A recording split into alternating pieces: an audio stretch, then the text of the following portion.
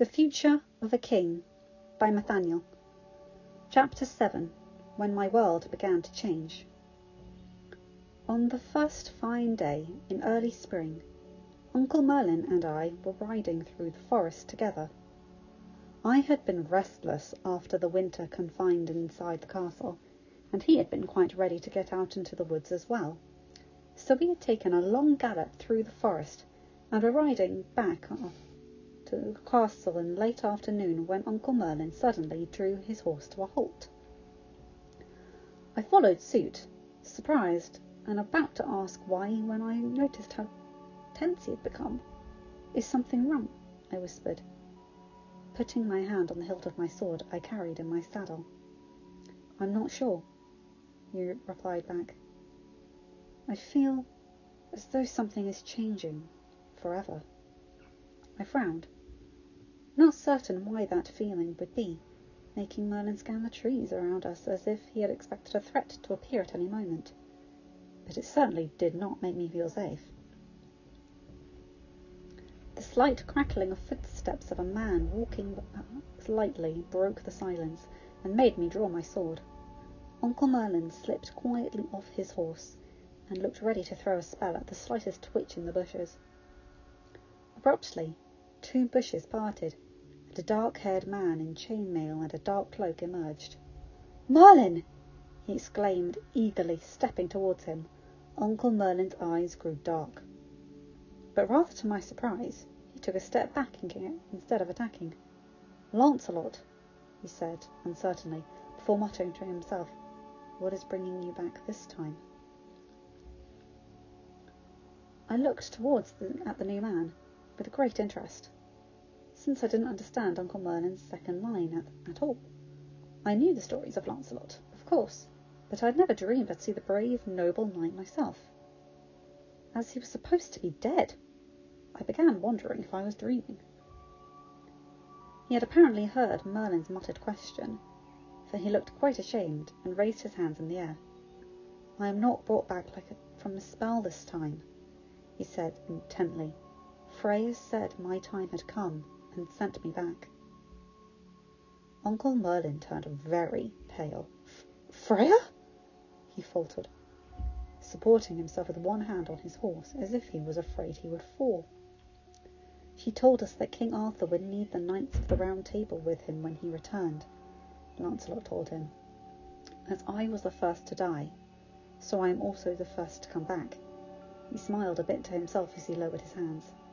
"She has worked long and hard to enable us to return at all."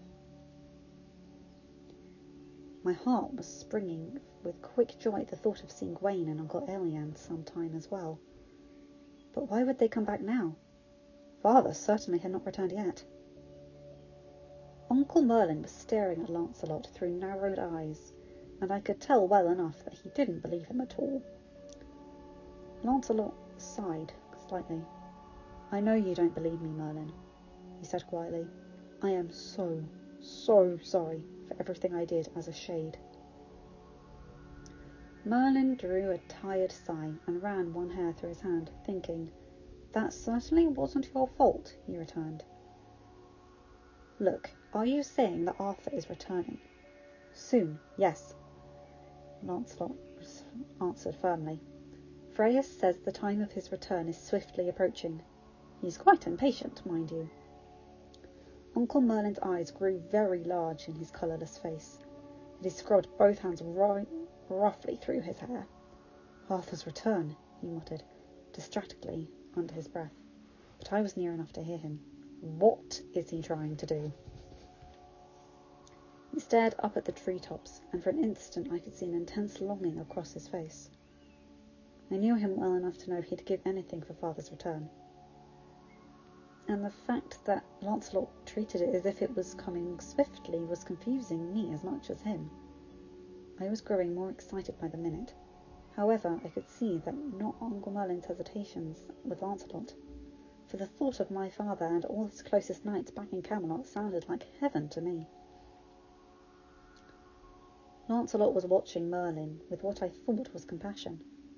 Merlin suddenly looked back at him. "Do you remember all the old tricks I used to get up to?" he asked.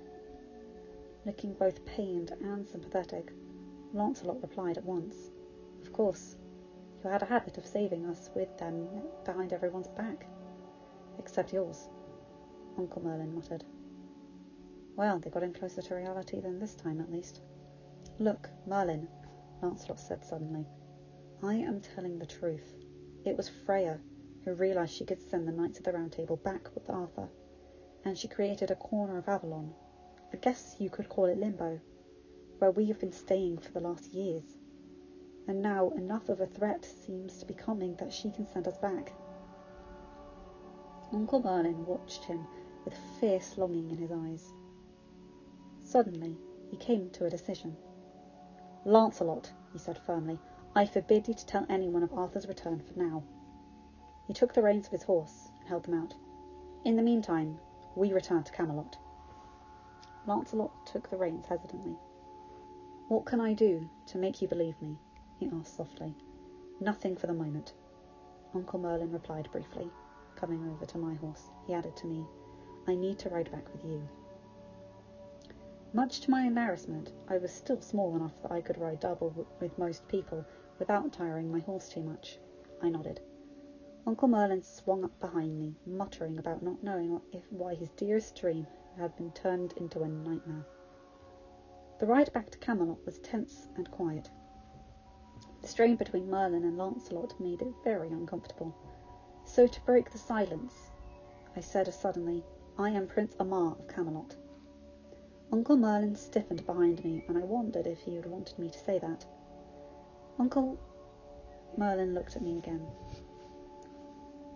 Lancelot gave me a small smile, though. "It is an honour to meet you, Your Highness," he said gracefully. And there had been nothing more to say after that.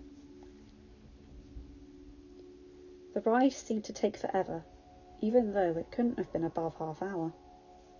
When we reached the courtyard, the only person in it was Uncle Percival, and he stopped short and stared when we came riding in. Uncle Merlin dismounted quickly behind me, riding almost before I'd stepped off my horse, and hurried over to him with a quick word. Then he turned and rushed quickly towards the stables. Badly confused, I slipped off my horse and followed him, leaving the two knights to greet each other. Merlin was standing motionless with his head resting against one of the posts in the stable when I reached him. I could never remember seeing him so defeated. "Uncle Merlin?" I asked hesitantly. "I watched him die twice," he murmured, hardly to me. I can't watch him die again." He spun from the post with sudden determination and began saddling one of our swiftest horses. "What are you doing?" I asked, shaking my head. "I have to get to the bottom of this," he said feverishly. "I have to talk to Freya." "You don't believe him?" I pressed. "I want to," Merlin said quickly. "I want to so much. But this could easily be a trap, and I can't go through that again." He grabbed his horse's reins and swung up. "Aimar," he said firmly, looking down at me, "you must not let your mother and Lancelot be alone together until I get back. Understood?" I stared at him, lost, understanding nothing, but he looked desperate, so I simply nodded. Uncle Merlin nodded back to me, tightened his hands on the reins, and rode from the courtyard at a gallop. I was left behind, utterly confused. Since there seemed to be nothing else to do, I meandered up the steps in search of this mysterious Lancelot. I found him with Leon, Percival and Mother just inside the walls, and near as I could tell, he just finished giving the explanation he had given Uncle Merlin in the woods. Mother's hands were over her mouth, her eyes wide. "Arthur! Arthur is coming back soon?" she whispered. "I am not sure how soon, my lady," Lancelot said steadily, "but he will be back before long." He paused, looking uncomfortable. "I am very sorry for all the grief I caused to you when I was a shade," he told Mother. "The bracelet I gave you was enchanted. You were not in control of what you did it then either." Mother's eyes filled with tears. "It was not your fault," she said steadily. "I forgive you." Then she added hastily, "Excuse me," and hurried from the room. Well, that fulfilled the mandate of her and Lancelot not being together. I was beginning to realise that I was missing a very major part of the story, however. I had never heard of shades or enchantments, and what Uncle Merlin had said about Lancelot dying twice still made no sense to me. Clearly there was a story here, and they had never seen fit to tell me. Uncle Leon, Percival, and now Lancelot had begun talking together like old comrades catching up after a long absence. But I drifted away, uncomfortable, until Uncle Merlin said this strange occurrence was safe. I disliked it as well. As time wore on, however, I began to guess that he had tasked Uncle Percival with keeping an eye on Lancelot, as he never left his side. We had finished a belated meal. Mother, me, and these 3 knights were sitting in the dining hall when Uncle Merlin returned. It had been a very uncomfortable meal, as I was on edge with the situation, and neither Mother, Uncle Percival, or Lancelot seemed to be at ease either. Only Uncle Leon seemed to bring some sense of normality to the meal, and he was not very successful. When Uncle Merlin appeared in the doorway, though, the confusion of earlier seemed to have left him altogether, and his face was shining in a bright hope I had never seen in him, and he was smiling through tears in his eyes. We all spun to look at him. "It's true," he said, sounding stunned and watching Lancelot. "I'm sorry I doubted you. It's all true." Lancelot smiled, relieved, and once again took a step towards Uncle Merlin, came quickly into the room. This time they hugged each other tightly for a moment. "I'm sorry it had to be me to return first," he said. "I know that you would doubt me." "I am so glad you're back," was all Uncle Merlin said. "It's all true?" Mother asked, suddenly intent. "Lancelot is really back this time? And Arthur is returning?"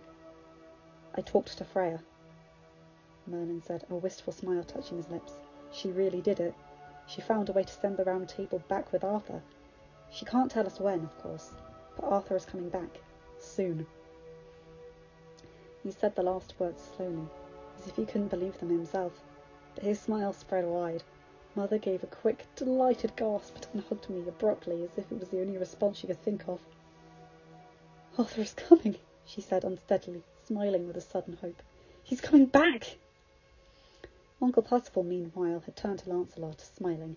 "It is very good to have you back," he said sincerely, extending his arm, and Lancelot clasped forearms with him.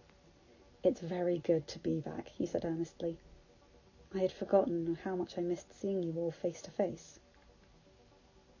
"You've seen us otherwise?" Uncle Leon asked, but the edge of the atmosphere had gone earlier, and his question was simply curiosity. Lancelot chuckled. "Freya has ways of making the surface of the water show places we could not be," he explained. "She couldn't do it all the time, or else we would have spent all our time watching you. But she showed us what was going on in Camelot quite frequently." He turned to me with a broad smile. "Arthur has told me to tell you that he is very proud of you, Omar," he said.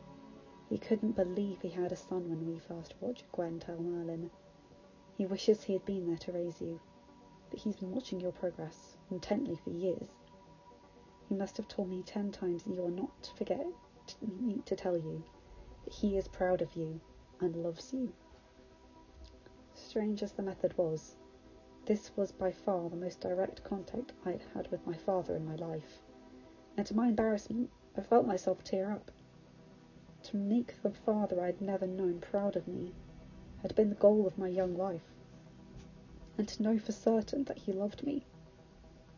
"Arthur told me to tell you, Gwen, that he is more in love with you than ever." Merlin looked at Lancelot as he turned to look at Mother. I could tell Uncle Merlin was watching him very intently as he said the words, and remembered what he had hinted vaguely once about Lancelot caring for Mother, but there was no sign in the new knight's face, as his words were difficult to say.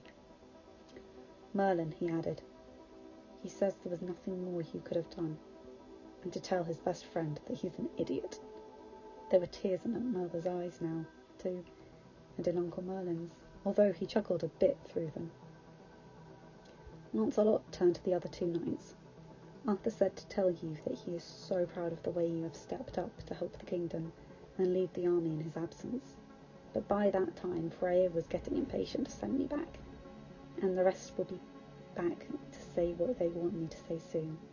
So I am not overloaded with other messages, except that Ilian says to tell his sister that she makes the finest queen he has ever seen.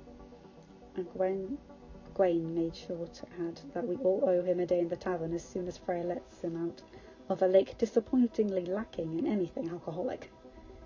There was laughter through the tears in everyone's eyes. The rest of the evening was much lighter. We sat around, telling old stories of the day of Arthur's reign, talking over the important details of events that Lancelot had been seen through the lake. To me, Lancelot, being there with us, felt as though a piece of Camelot, of my life, that had always been missing, had slotted back into place, and I was content. Your father is proud of you, and he loves you. I repeated the words in my head 1,000 times, a backdrop to the conversation. I still smiled every time. The following day, however, I went to Uncle Merlin's chambers when I knew he'd be alone. What happened with Sir Lancelot? I demanded immediately. He looked up at me.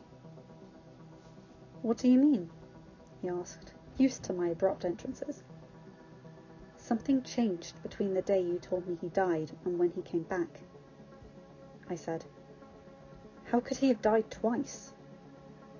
Uncle Merlin sighed tiredly and waved me into a chair. You know I told you someone became between your parents before they were married, he said. I nodded, frowning. It was a point he had never glossed over in the stories, but he never said who, and Mother never talked about it either.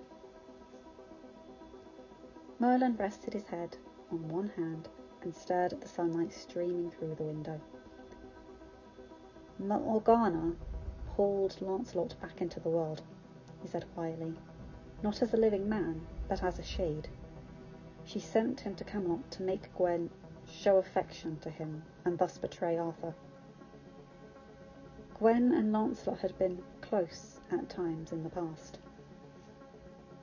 He sighed and turned toward me a bit. I still don't believe Gwen was in her right mind any more than Lancelot was. She wasn't, I said quickly. Lancelot apologised to her yesterday and said the bracelet he gave her enchanted her. That would explain it, Merlin said, the tone he used when he discovered a mystery. However, driven by the enchantment, they kissed each other. Arthur was furious and banished Gwen. Lancelot died a second time. I took him to Avalon and buried him there. His voice shook within the last sentences. I was silent, knowing him well enough to know that behind those few sentences had been a world of hurt for him, and for both of my parents. Anyhow, given what had happened the last time Lancelot mysteriously returned, you can see why I was wary yesterday, Uncle Merlin added after a long moment. Of course, I agreed readily. I'm sorry that had happened. But when did Father... Merlin picked up my half-query. Arthur and Gwen met again when we had to flee Camelot as a result of Agravain's treachery and Morgana's. He added with an effort.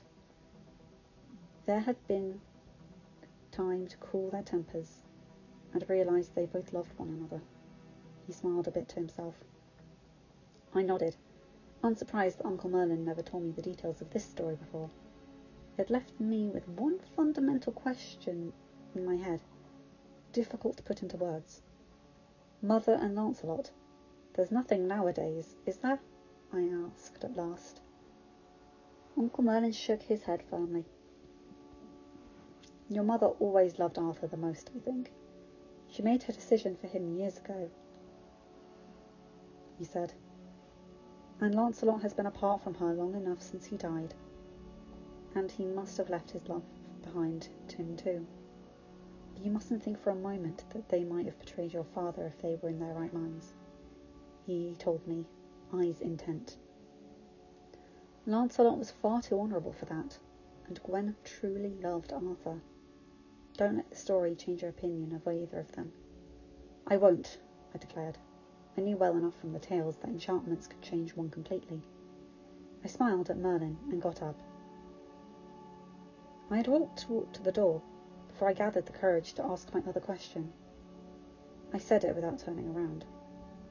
Do you really think Father is coming back?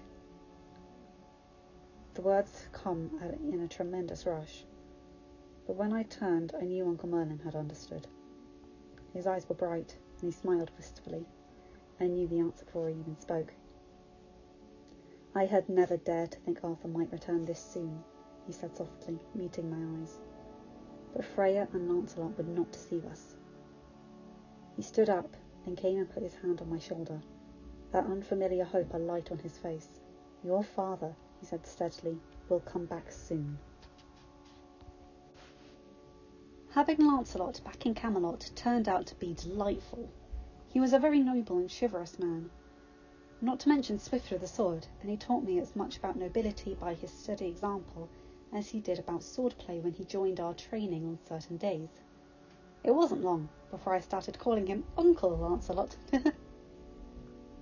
Although Uncle Merlin certainly told me how Lancelot had been the first in Camelot apart from Gaius to realise that Merlin had magic and had accepted it, I never realised just how deep their friendship went.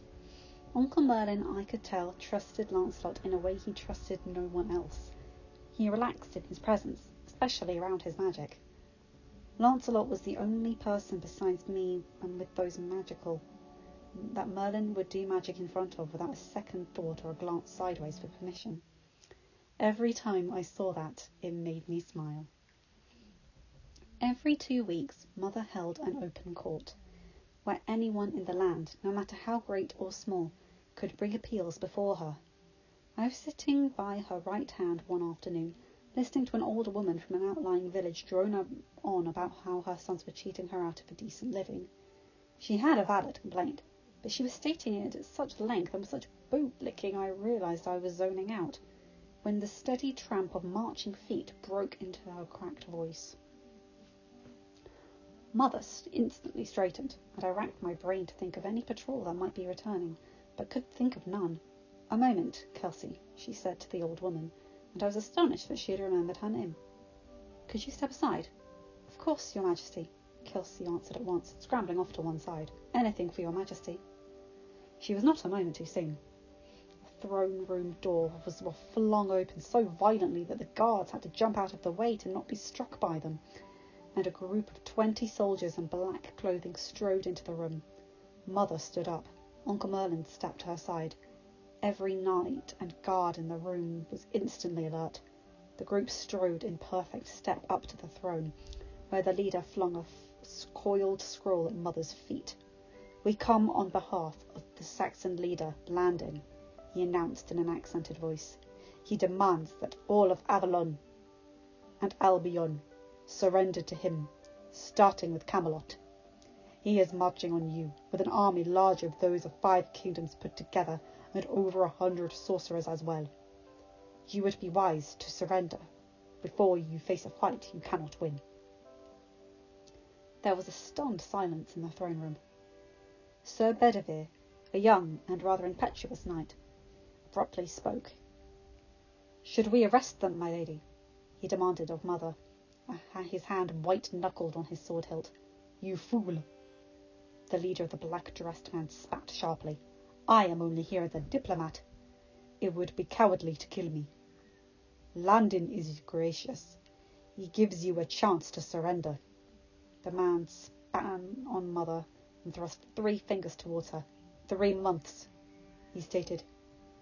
"You have 3 months, and I advise you to consider how to prepare your kingdom for another rule during this time."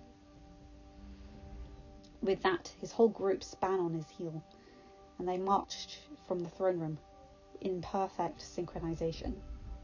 For a moment, there was a trembling silence. Then a burst of voices broke out. Uncle Ian bent and picked up the scroll that was thrown down, and he read it, his face paled. "How real do you think this threat is?" Mother asked softly, under the cover of the babble of noise. "He did not speak as a man fabricating a threat," Uncle Leon said softly. and what is written on this scroll seems very real. That this would explain why Queen Anise has complained of an unnatural number of men amassing near her borders of late, Uncle Percival said quietly. Uncle Merlin said nothing, but both he and Mother looked as though a great weight had suddenly come to bear on their shoulders. Then Mother drew a deep breath and resumed her queenliness. "Quiet!" she called out, when Uncle Leon shouted it too. The court slowly and with much muttering fell silent. "Court is dismissed," Mother said clearly. "I apologise to all who came with complaints. I will hear them at the same time tomorrow. I need the council to assemble at the round table at once. Dismissed!" Most people were reluctant to leave, but fortunately they did.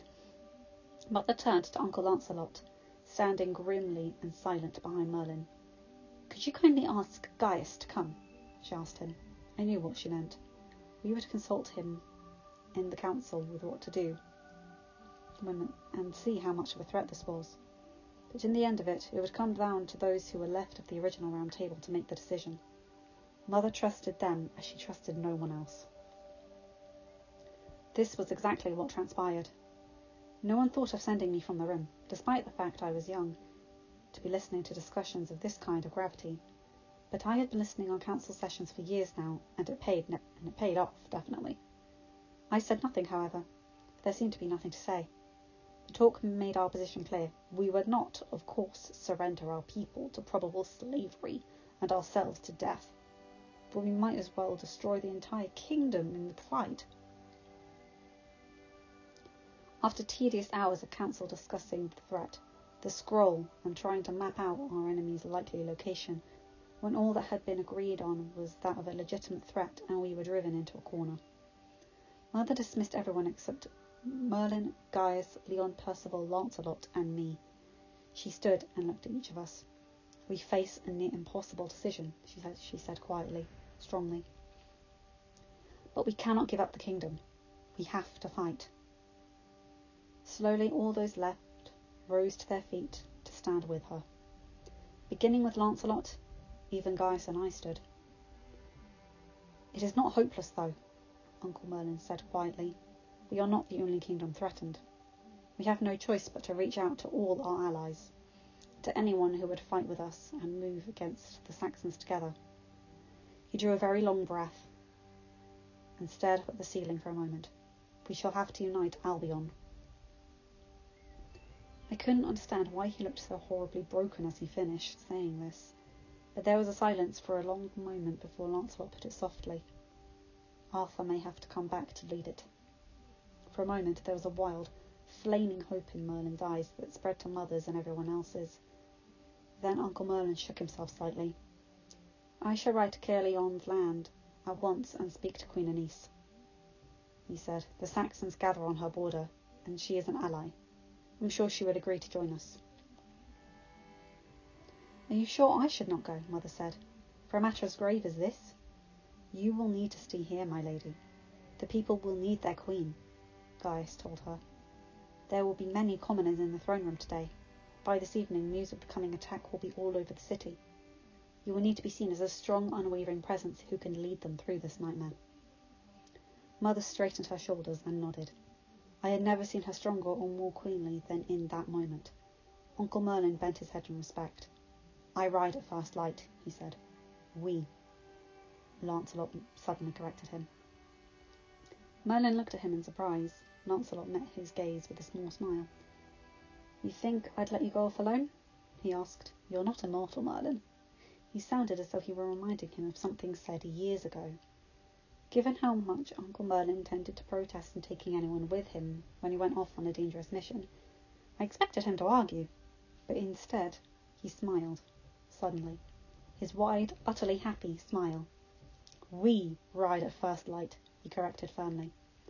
Mother had a small, pleased smile on her face. "Then the council is dismissed," she said.